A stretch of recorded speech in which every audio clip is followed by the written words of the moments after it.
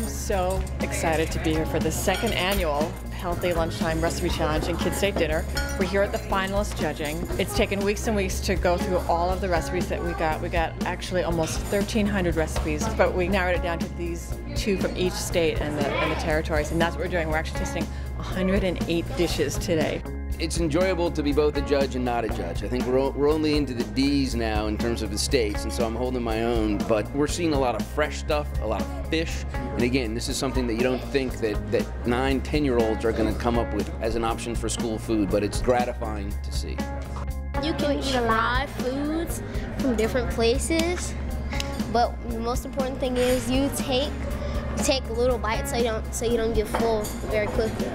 There's been some dynamite dishes. I mean, really, there's a couple things that I would cook for the first family out there. And let me tell you, fierce competition. We got a little orange, cilantro, some scallions and quinoa and shrimp. Killer. Our judges have a very rigorous set of standards. The most important thing is based on the healthiness of the dish. And we're using the My Plate as a guide for that analysis. So given that My Plate has become very iconic graphic that people are learning, and it's very simple to understand what it is, so that's what we did for this contest. We said make all of the elements that you would need for a My Plate within the recipe itself, and so that's what we're judging today. We're also judging taste. It's got to be delicious or we know kids won't eat it. Is it creative? Is it affordable? And then what was the story behind the dish? One of the fascinating pieces actually is reading the stories behind the recipes and understanding where these kids are coming from, whether it's using local ingredients from their community or talking about events and times that have been important to them and their families and how they've incorporated that into what they want to eat and then sharing that with the rest of us. When Mrs. Obama came into office and started this initiative with Let's Move, I thought, oh my God, what amazing synergy.